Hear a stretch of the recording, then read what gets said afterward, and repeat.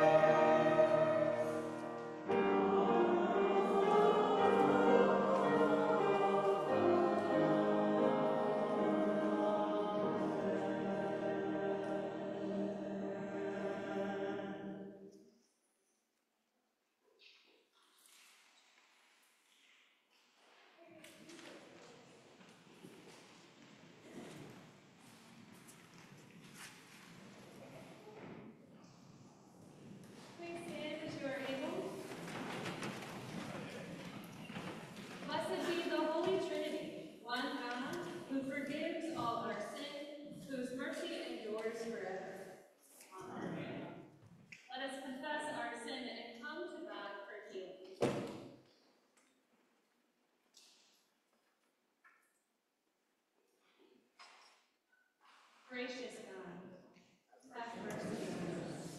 We confess that we have harmed you with our lips, but have harmed our neighbors with our tongues. The cravings of war within us cause us fights and disputes. In our desire to be first, we make distinctions among ourselves. Place the easy before our suffering lives. In your great mercy, forgive us our sins. Draw near to us with grace and humility, and turn us to follow the way of Jesus Christ, our Savior and Lord. Amen.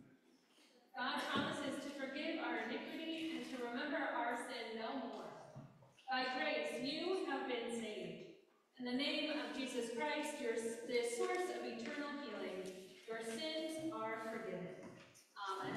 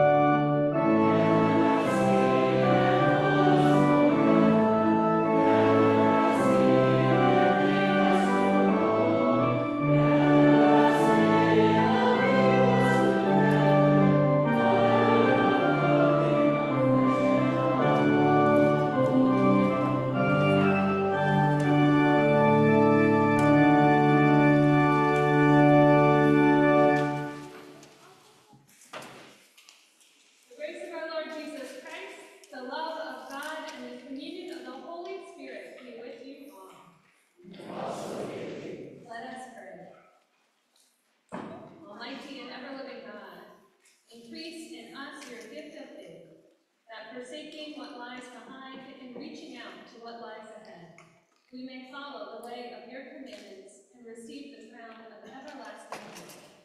Through Jesus Christ, our Savior and Lord. Amen.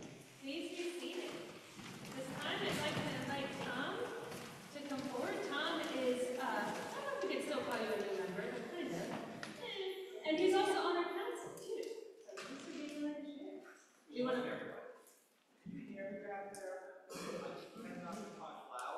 Zoom can't hear you. Yes, sorry. Yep. Better? All right, great. Because the reason I was asking is I can get softer. It's unlike me to speak loud. So, if I understand this correctly, the goal is for me to share something meaningful to me on my journey of stewardship, as we as a congregation prepare to make a similar commitment, because it's an individualized process. So I wrote myself some notes, because I can certainly digress, and this helped me stay on target. So about 2 years ago, I was heading down to Fairfield for a meeting. It was a beautiful day in February. I had my window open. I think I had my sunroof open a little bit too. And for those who are familiar with the Merit, to me, it's certainly a much preferred ride over 91. And the trees are beautiful, and I love the bridges. So I'm driving down, I'm getting in the right lane to get off, I think around Trumbull. I usually take the Route 8 down to 95. And all of a sudden, my windshield's in my lap. I knew enough to stop. I had slowed down anyways because I was getting in the right lane. And I kind of sat there for a moment, not really quite sure what happened. I knew my windshield was in my lap, my roof was kind of hanging on, most of it in my lap and my face. And I saw a few branches on me. So then I kind of figured out a tree or branch or something fell on me. Clinically, when I did my clinical work, I worked in the emergency department. So I kind of had some sense on what to do. It's common sense. I felt my fingers, I could move them. I felt my toes, I could move my toes. I'm thinking, all right, I don't have a headache, I feel okay. So I figured I should call 911. I called 911. I'm still sitting on the highway. And they kind of walked me through, are you bleeding? Do you seem injured? And I said, I don't think so. I feel okay. A little shaken up, because I'm kind of an old man. I feel a little shaken up with this. Caught me off guard. And then the response was funny. They said, well, then we don't need to respond if you don't think you've broken a bone or you're unconscious. And I said, no, I don't think so. So I guess like anybody would have done, I continued to get off the exit with my windshield on my lap and some branches and stuff around. And of course I had to hit a red light. And I'm sitting there with my blinker on to turn left, and people are kind of staring at me. And I'm thinking, I can do this. So I pull into a gas station, I kind of get out. I kind of shake myself off a little bit. I knew I had some, as your windshield smashes, it's small glass. So I knew I kind of had blood and doing my hair. But I'm a list person. So I knew right away, I need to call my insurance company. I need to get a tow truck. So I started making my calls. Okay, I need to call the hospital to say I'm not going to make the meeting. I called them, called my wife, because I need to get her early, because if she found out about this from someone else, the accident would have been the least of my problems. And then I called my plan was to have a meeting, meet with my daughter, who lives in Stamford, for dinner. Called her, left a message, won't be there. Then I called Shaylee, my daughter, who comes to church with me, because she works the closest in Farmington. And she said, I'll come pick you up. So in the meantime, the tow truck came, took my car away. Since I was heading to my daughter's house, I had gone to BJ's before that, like a good parent. I had, the big things of toilet paper and paper towels. So now I have all my belongings in front of a gas station. I'm standing there looking very disheveled. I'm probably much, much older, with blood on me. And I'm just standing there as the cars are driving by and staring at me. But I kind of felt, okay, I'm feeling pretty good here. I got all my lists done. I have a ride going home. Everyone's been notified, and I can kind of go home and take care of myself. So then Shay picks me up, and we're driving. And then I start thinking. I'm thinking, okay, this branch or tree fell on me. I still don't quite know what it was, because I knew enough not to get out of my vehicle, so I'm not sure what was on the road when I left. And I said, geez, boy, in the last month, I knew of 2 separate car accidents that involved 3 people, where a branch or a tree had fallen on them. I'm thinking, okay, I knew that 2 out of 3 of those people had perished. So now I'm thinking, all right, this is more serious than I thought. So then I started thinking, oh my gosh, I could have died. So now I did my safety checklist, but the accident, now I started going through my life checklist, thinking, if I would have died right now, what would happen to me? And I'm gonna tell you, I was really shocked at where I ended up. Because I'm thinking at my age, I figured I kind of nailed this religion thing by now. You know, I've been a Lutheran my whole life, going to church all the time, doing all the right things, saying the right stuff. And I realized I'm not where I should be. I've taken a very passive role in my religion. I do the right things, but you know, life is funny. It provides us organic benchmarks to measure ourselves. And we can almost, you know, if there was a transparency. So I started sitting there thinking, okay, so what was my faith like when I was 63? What was it like when I was 60? What was it like when I was 50? And I'm thinking, gosh, the past 20 or 30 years, it really hasn't changed much. I'm really doing the same things now that I did 20, 30, 40 years ago. So now it really started getting worried. And, you know, I go home and, you know, life goes on. And for the next couple of weeks, I gotta tell you, this was ever present in my mind, thinking, how did I end up in this point with my religion? I've done all the right stuff. You know, I brought my kids to church, put the Bible in their hand in church, all those right things. I help people as a profession. And I'm thinking, I'm far from where I should be. So then I realized, you know, again, being a list person, what's my list? What am I going to do? So I really started doing my research, and I realized that I've always looked at spirituality, as Webster defines it, as a noun.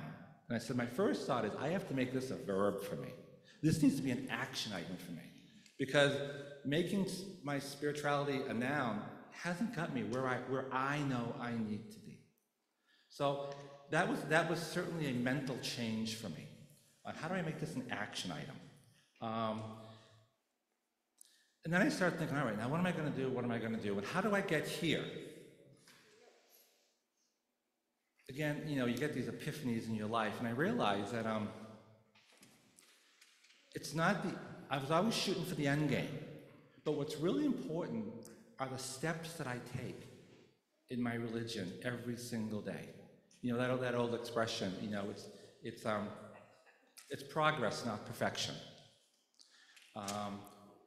I haven't made the progress that I thought that, again, I should have nailed religion at my age, and I haven't, because I hadn't taken the steps that I needed to take as my life went on. So then I started thinking, okay, what do I need to do? What do I need to do? So I started my list, and I brought an abbreviated list here because to keep me, just to talk about some highlights. But my list literally at home is a couple-page list. You know, first I said, let me. I'm in the people business. Let me start by seeing people. Am I seeing people? And I worked in the emergency department, you know, again, for 20 years of my career. And there you learn not to make eye contact with people because they're in the ED for so many hours. If you make eye contact, you're gonna say to me, how much longer am I gonna be here for? So you learn not to make eye contact. You know, back then we had clipboards, so you have to kind of look at those as you walk through. I made a conscious effort, it's number one on my list, to start seeing people. Seeing who they are, where they're at, what their needs are, and not judging people. It's hard for me not to do that. Again, working in the emergency department, you judge, you make decisions, you move people through, you make dispositions. It was really, I really struggled with that piece. I have to say to myself, look, don't judge. Making eye contact. COVID was perfect for me because I had a mask on. It really helped me limit my interactions with people. And I didn't realize for years, I would smile to people, probably a year into COVID, I thought, oh my God, I'm still smiling to people, but I have a mask on, no one's seeing it. So again, it's that human connection. It's that religion to me is all about relationships, especially being Lutheran. It's our community. And I realized that I had these barriers set up. Speaking, that old adage, sticks and stones. Well, we all learned that was wrong. Words do hurt. So with intention, it's important for me to choose the right words as I see people and talk to them. I'm towards the end of my career, and I certainly have made a priority to teach, coach, and mentor new healthcare leaders in our organizations. How do we help them? How do we give them the tools? So I'm thinking this is something after, about 40 years in the field, things that I can contribute, and I can help make change. I wrote down picking up trash in the community. I haven't done that yet, but I figured if I wrote it down here, I'll do it. So that's more for myself. But there are other changes I also needed to make. When the pastor mentioned joining the council, never been on a council in my life at the church, I knew I had to say yes. Although this is really for the church community, I said yes, to be honest with you, for me. I need to do this. It's important to me to participate and help others grow. I recently have joined the board of directors for a nonprofit legislative group.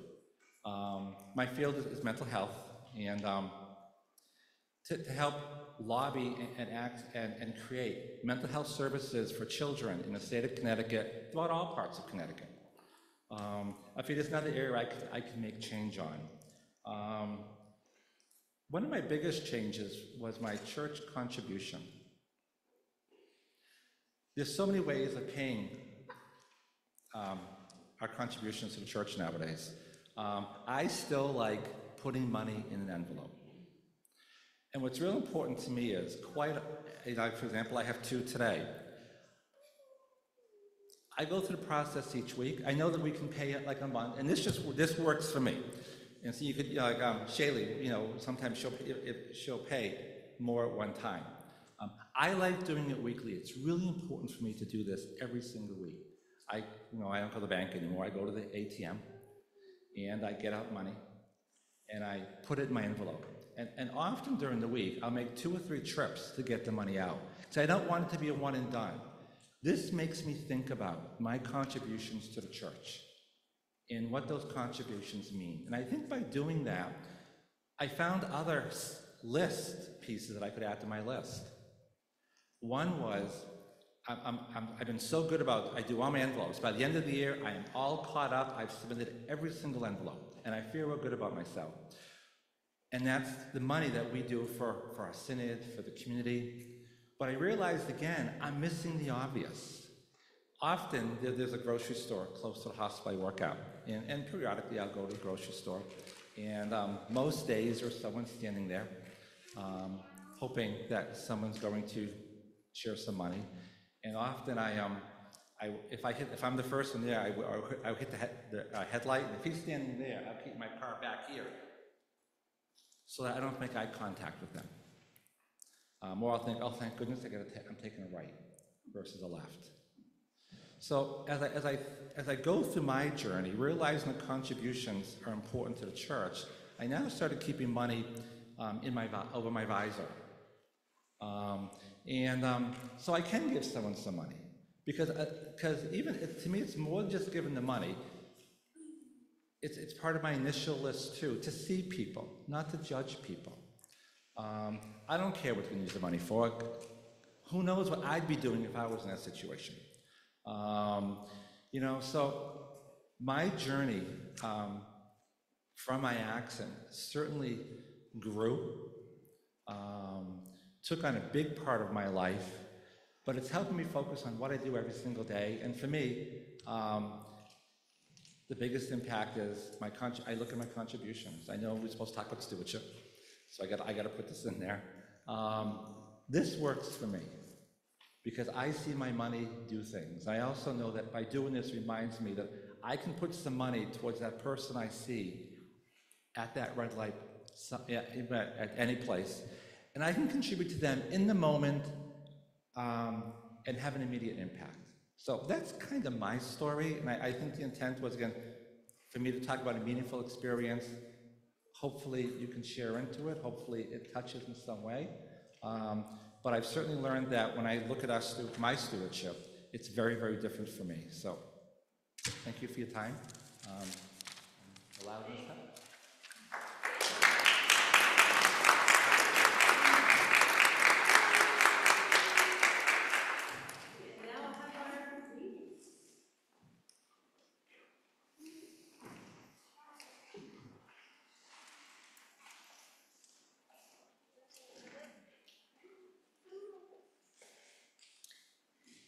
The first reading is from Amos, chapter 5. Seek the Lord and live, or he will break out against the house of Joseph like fire, and it will devour Bethel, with no one to quench it. Ah, you that turn justice to wormwood and bring righteousness to the ground. They hate the one who reproves in the gate, and they abhor the one who speaks the truth. Therefore, because you trample on the poor and take from them levies of grain, you have built houses of hewn stone, but you shall not live in them. You have planted pleasant vineyards, but you shall not drink their wine. For I know how many are your transgressions, and how great are your sins. You who afflict the righteous, who take a bribe and push aside the needy in the gate. Therefore the prudent will keep silent in such a time, for it is an evil time. Seek good and not evil, that you may live, and so the Lord, the God of hosts, will be with you, just as you have said. Hate evil and love good, and establish justice in the gate. It may be that the Lord, the God of hosts, will be gracious to the remnant of Joseph. The word of the Lord. The second reading is from Hebrews chapter 4. Indeed, the word of God is living and active, sharper than any two-edged sword, piercing until it divides soul from spirit, joints from marrow. It is able to judge the thoughts and intentions of the heart. And before him no creature is hidden, but all are naked and laid bare to the eyes of the one to whom we must render an account. Since then we have a great high priest who has passed through the heavens, Jesus, the Son of God, let us hold fast to our confession. For we do not have a high priest who is unable to sympathize with our weakness, but we have one who in every respect has been tested as we are, yet without sin. Let us therefore approach the throne of grace with boldness, so that we may receive mercy and find grace to help in time of need. The word of the Lord.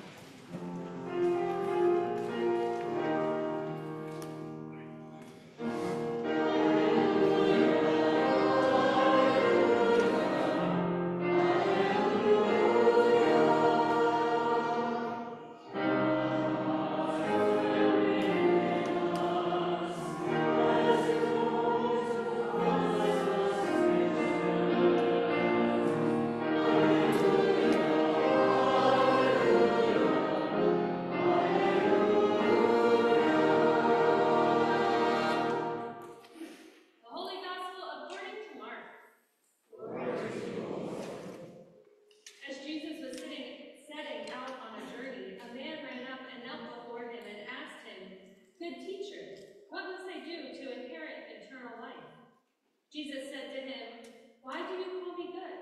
No one is good but God alone. You know the commandments. You shall not murder, you shall not commit adultery, you shall not steal, you shall not bear false witness, you shall not defraud, honor your father and mother." He said to him, "Teacher, I have kept all these since my youth."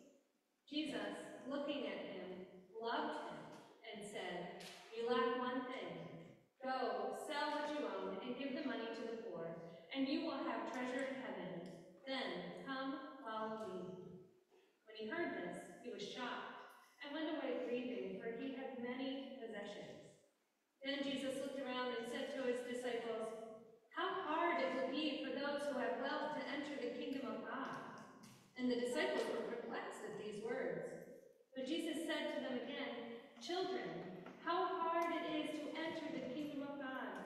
It is easier for a camel to go through the eye than for someone who is rich to enter the kingdom of God." They were greatly astounded and said to one another, "Then who can be saved?"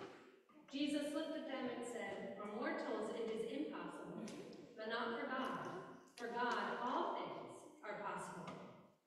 Peter began to say to him, "Look, we have left everything and followed you." Jesus said, "Truly I tell you, there is no one who has left house or brothers or sisters or mother or father or children or fields for my sake and for the sake of the good news, who will not receive 100-fold now in this age, houses, brothers and sisters, mothers and children and fields with persecutions, and in the age to come eternal life. But many who are first will be last, and the last will be first." The Gospel of our Lord. Please be seated. I think we have 2 kiddos here today. You guys want to come up and we'll chat real quick? And Eli, you want to come up?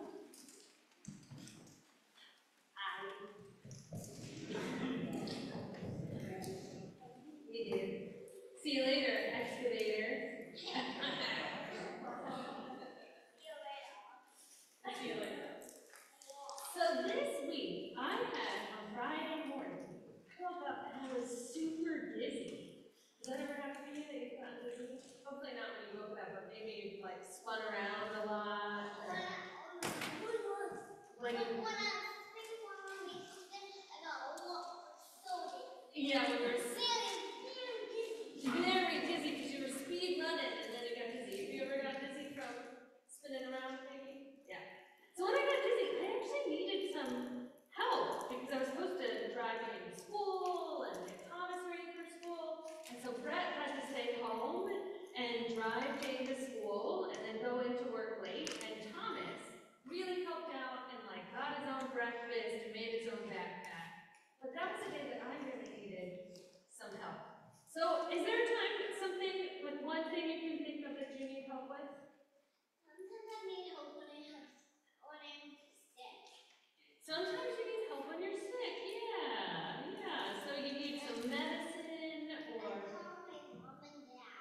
Yeah, you call your mom and dad and they come and they help you. Yeah. When I get sick and when I get weak. Yeah, when you get sick and when you're... I love your shirt.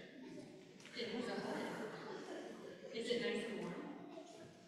Yeah, and it says "see you later" excavator. How about you, Sammy? What's the time you can think of when you needed help? Sometimes I can't open lids. Oh, sometimes you can't open lids.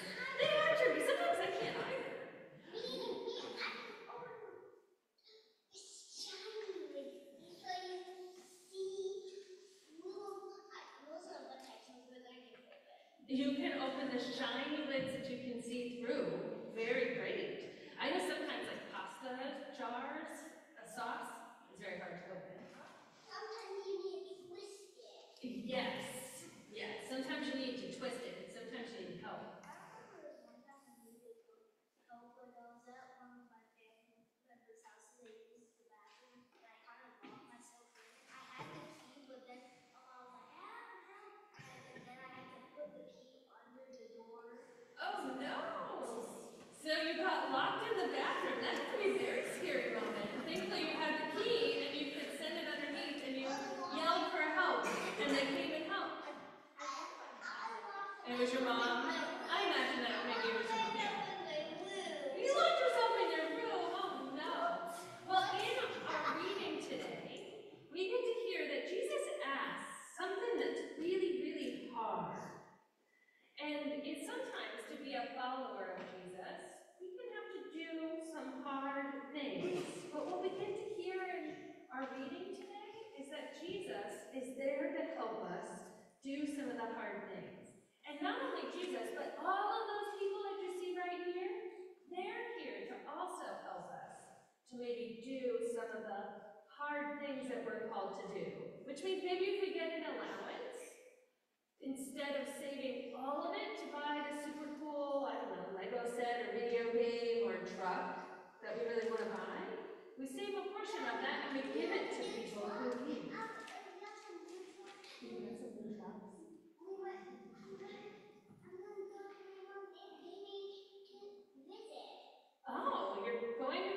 to your aunt to visit?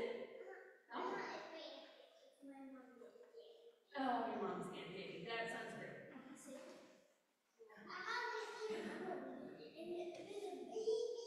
Oh my goodness, there's a baby. That's so exciting. And you have a new cousin. Oh my goodness. And you're gonna.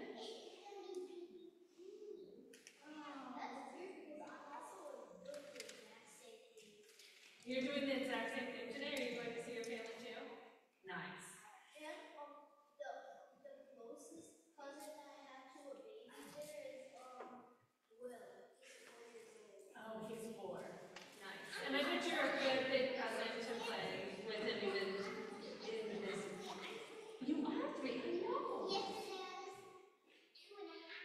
Yesterday I was 2.5. Yesterday? I don't know if you were 2.5 yesterday. Because you know what? Yeah, you and I have the same birthday. It's in April, right? Mm-hmm. And one week he did my preschool. Yes, that's right. Read 7 3/4. Oh, you remember being 7 3/4? Me too. That was a long time ago. And it was just last year. For me too, it was just last year. So, we remember though, that we have Jesus who is always there with God's love to help us, and that we always try to help others too. And when we lose our way, we have all these people also that help us find our way too. So let's pray together. Can you walk in? Let's. You can't close your eyes. That's okay. Let us pray. Dear God, we are so grateful for the ways that your love surrounds us, for the community and the family that you have placed in our lives to help us. Help us to receive help when we need it, when we're sick, or when we get boo-boos or locked in a room, but also help us to give help to others too. In your son's name we pray. Thanks for coming up.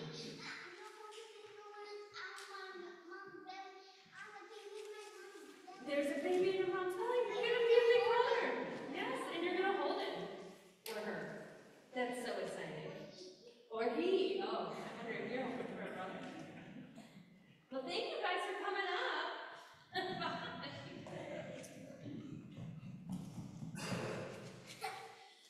Oh, man.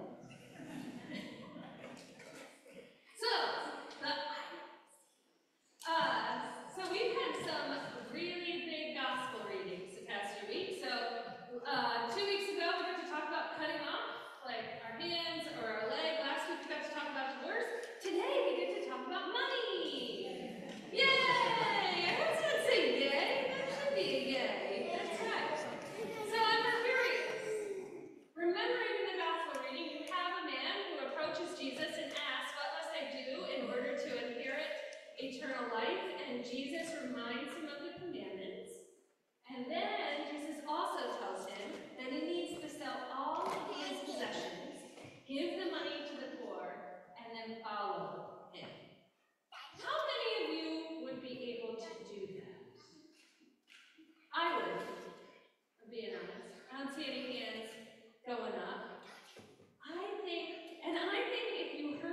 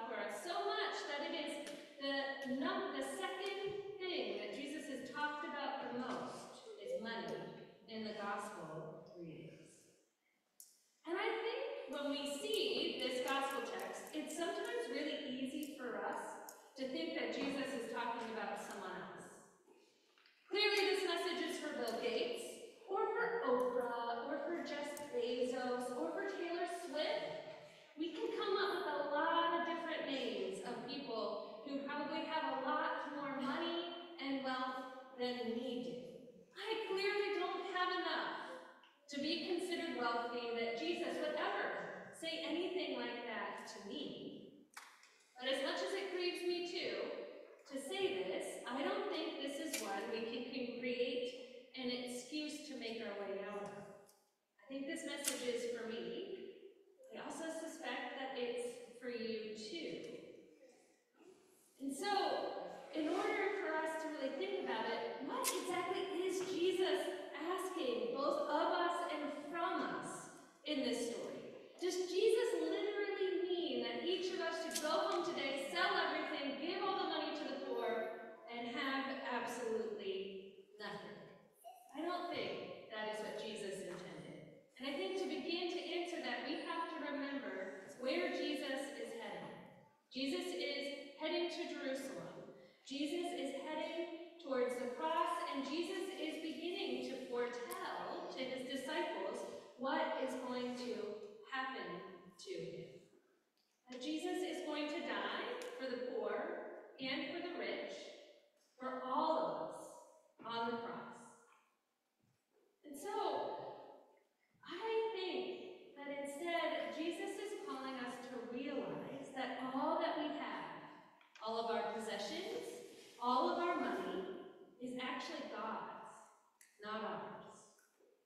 Perhaps that's what Jesus is trying to get the rich man in our gospel reading and us to really understand and to embody. So what does that mean for us, that everything we have is actually God's? Does it mean that if we don't sell everything or are as generous as we would like to be, that we need to worry about eternal life? Again, our gospel reading has something about that too, because it says that all things are possible with God. Because if we could save ourselves, we wouldn't need Jesus either. And so instead of thinking about what's required of us to get this eternal reward of eternal life, I think this reading is instead calling us to the characteristics that are needed to live a life of a Christian. This idea of servanthood and sacrifice isn't new in the story of Jesus. Who can tell me the 2 commandments that Jesus says were at the top 2?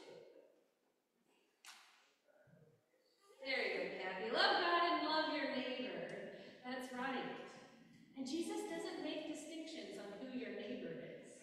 Our neighbor is the woman who's out of work and is in need of state assistance and assistance from nonprofits to be able to put food on her family's table. Our neighbor is Taylor Swift too, and Jeff Bezos, the ones whose wealth feels so far out of reach for us that we can't even imagine it. Our neighbors are Republicans, and our neighbors are Democrats too. Our neighbors are Christians and others who have a faith tradition that is different from ours, and those who have no faith tradition either. Everyone is our neighbor, which means we are called to care for, to love, and to look with compassion as best as we can. Not because, as Tom said, we're reaching our list to try to get to eternal life, but because it's the character and the calling of being a Christian. It's an almost impossible standard for us to do this all the time, but I think Jesus is also telling us that if we share, there is in fact enough for all. And so we confess the hold that money has on us and on our communities too. We confess that we don't always make sure that everyone has enough. We confess that we do hoard our resources, and we also spend our money on things that really don't matter.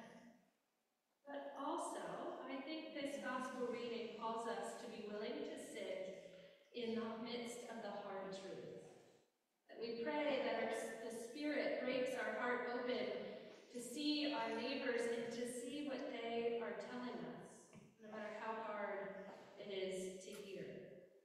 And that awareness and confession is also a part of being a follower of Jesus. I think Jesus looks on with compassion on each and every one of us too, knowing that this is not easy. knowing how anxious uncertainty makes all of us, knowing how hearing hard truth can make us feel ashamed, so ashamed that we close ourselves off to what we're hearing. But Jesus' love will always surround us, no matter who we are or what we experience. That sacrificial love that Jesus gives on the cross is for each and every one of us. So when we don't get it right, we confess, and we hear the words of love and forgiveness from our Savior. Amen.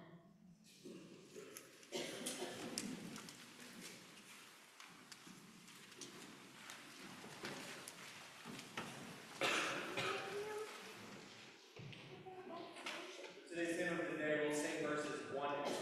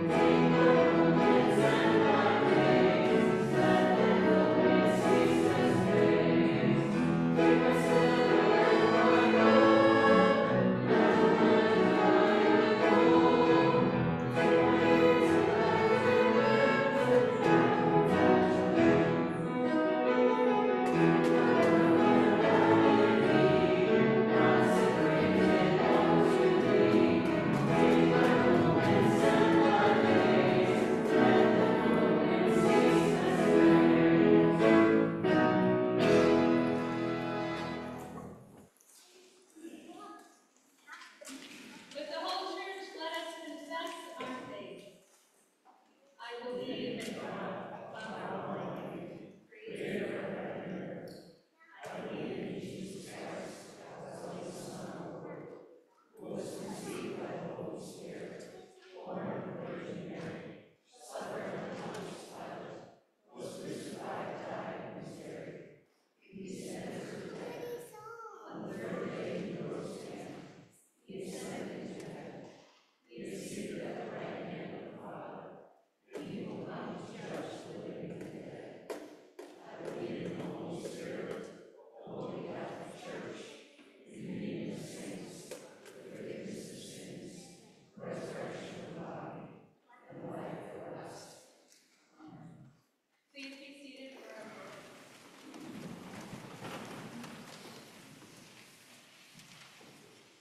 Let us pray. Challenged by God's word in Christ, let us pray for the church, the world, and the whole creation.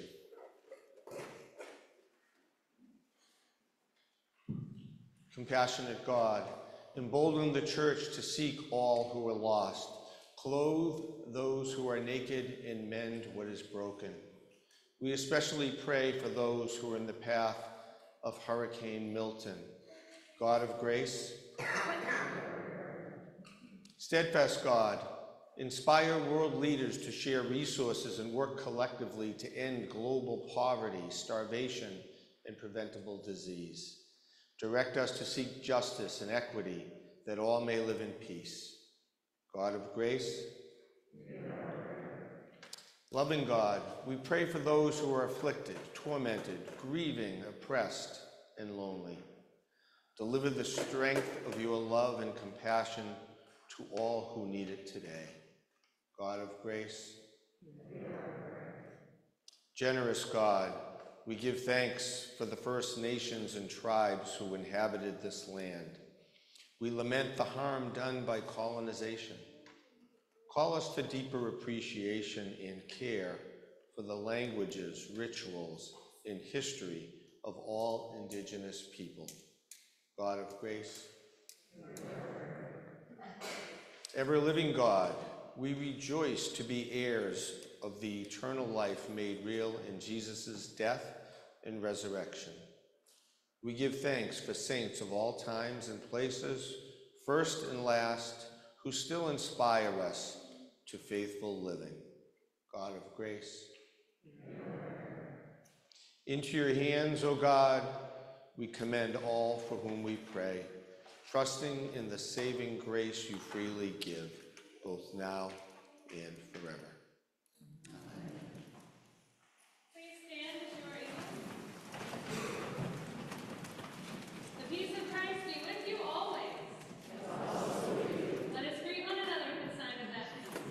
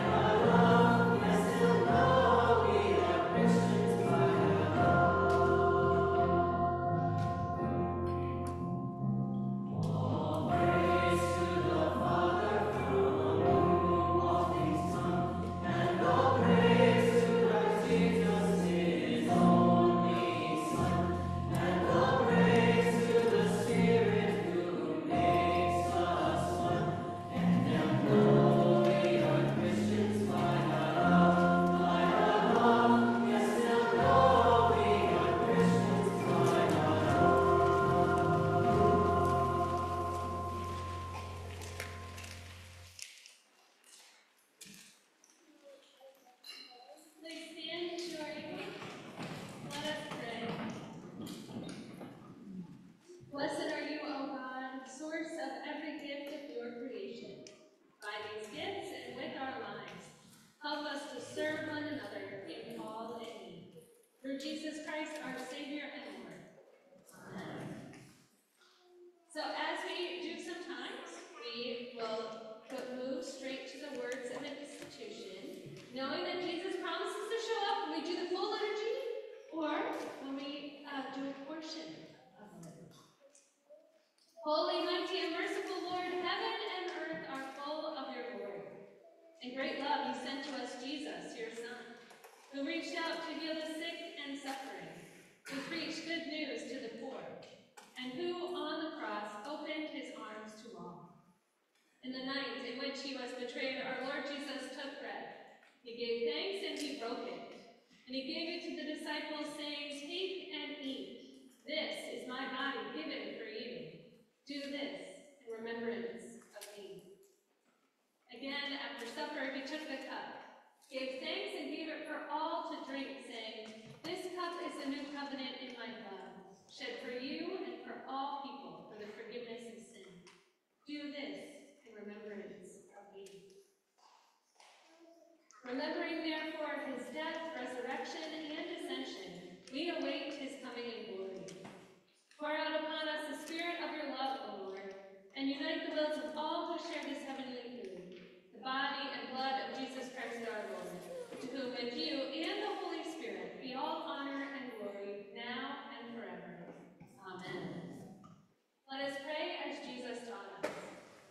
Our Father, who art in heaven, hallowed be thy name. Thy kingdom come, thy will be done, on earth as it is in heaven.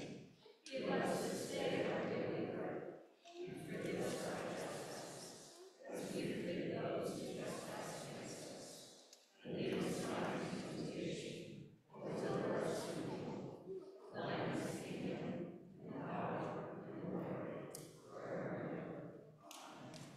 Please be seated as our communion assistants come forward.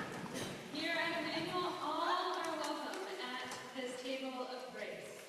You're invited to, we'll begin with the pulpit sign, moving from the front to the back, and you're invited to come down the center aisle, where there are two places where you can receive communion.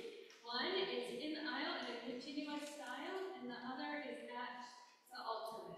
When you come forward, there are wafers, and we have a gluten-free option. If you are in need, just ask when you come forward.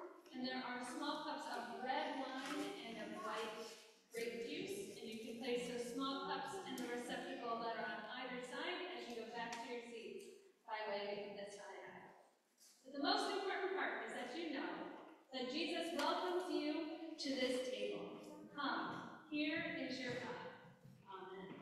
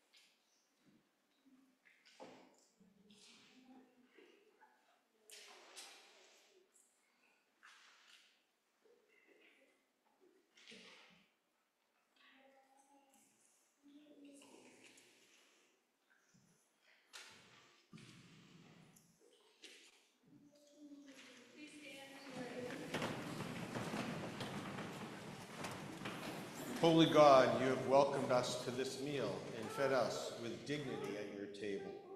Send us now to welcome others and to be at peace with one another. Through Jesus Christ our Lord.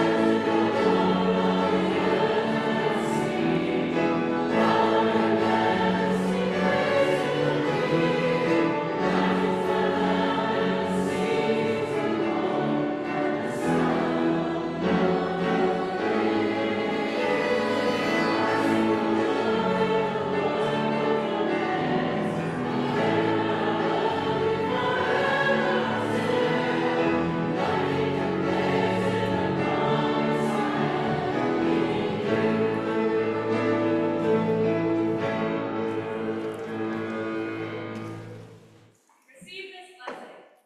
May the Lord bless you and keep you. May the Lord's face shine on you and be gracious to you. May the Lord